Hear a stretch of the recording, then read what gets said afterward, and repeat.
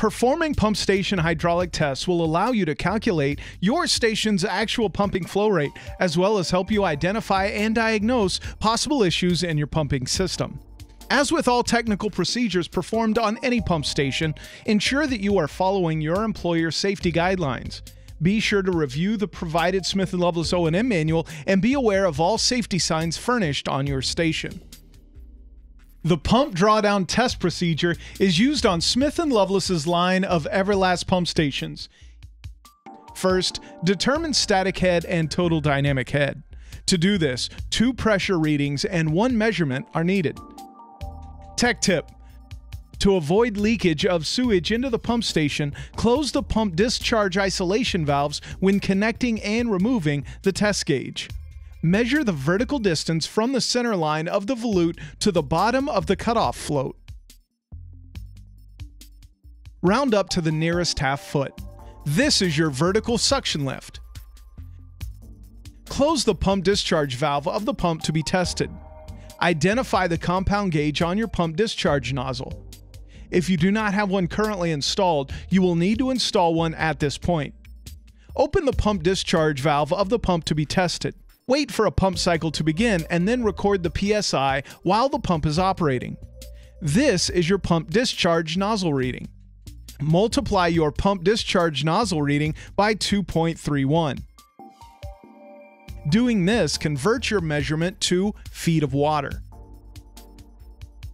When the pump completes a cycle, close the pump discharge valve. Now install the compound gauge on the check valve. Open the pump discharge valve and record the PSI.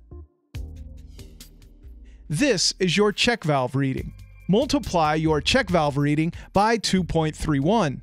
This will convert your measurement to feet of water.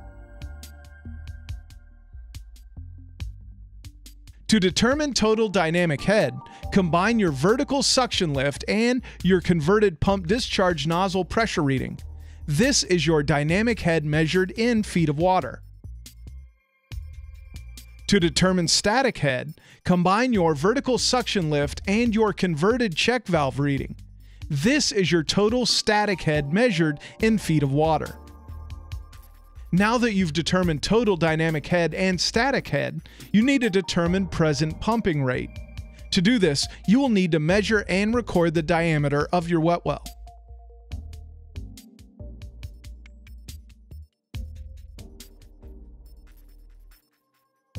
When the lead pump starts pumping, measure the distance from the top of your wet well to the water level.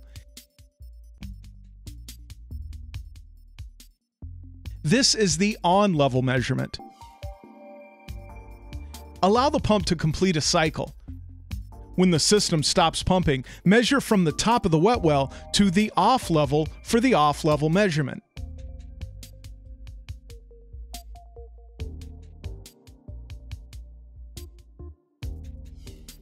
To determine the height of the pump's operating volume, subtract the on-level measurement from the off-level measurement. Determine your pumping volume with the following formula: 5.87 times wet well diameter squared times the height of the operating volume. Note that this formula has converted your volume from cubic feet to gallons. Tech tip: this formula is specifically to be used with circular wet wells. For non-circular wet well formulas, contact Smith & Loveless. The pumping rate for your station will be a measurement of gallons per minute. To determine your pumping rate will require both a quantity of volume and the amount of time your pump requires to complete a pumping cycle. Tech tip: the time measurements taken will have to be in minutes to correctly evaluate your station's performance. To convert from seconds to minutes, divide the number of seconds recorded by 60. For example, 1 minute and 30 seconds converts to 1.5 minutes. Record the amount of time required for the pump station to pump down from the on level to the off level. Start your stopwatch when you hear the vacuum pump turn off and the wastewater pump turn on. Stop your stopwatch when you hear the wastewater pump turn off. This is the amount of on time. Record the amount of time required for the pump station to fill from the off level to the on level. Start your stopwatch when you hear the wastewater pump turn off. Stop your stopwatch when you hear either the vacuum pump turn on or the wastewater pump begins to pump again. Record the amount of off time. Tech tip. For best results, time the operating cycle during a period of fairly consistent flow into the well. Also, the flow into the pump station will vary throughout the day, so for the best measurement of your pump station operation, we suggest performing this test at different times of the day. Finally, calculate the pumping rate with the following formula. Divide your operating volume by both the on time and the off time, and combine those two numbers.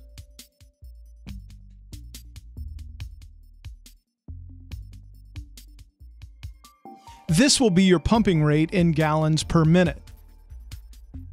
The total dynamic head and flow rate should be close to the design conditions on the engineering order in your O&M manual. If one or more of these numbers is significantly different than in your O&M manual, please contact Smith Loveless.